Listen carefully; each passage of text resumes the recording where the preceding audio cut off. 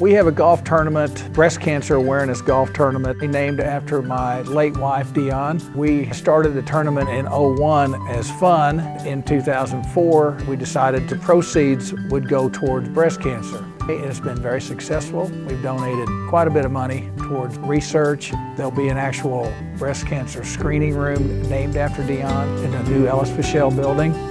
Ellis Fischel has been around for a long time, since the 40s. It's the oldest cancer facility west of Mississippi.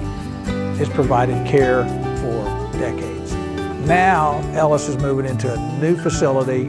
It's going to be state-of-the-art, not just through screening, but they'll have everything all under one roof. They'll be able to have treatment, they'll be able to have diagnostics, and they have a healing garden there. It is a facility that you want to be a part of, that has a great reputation for research and for healing.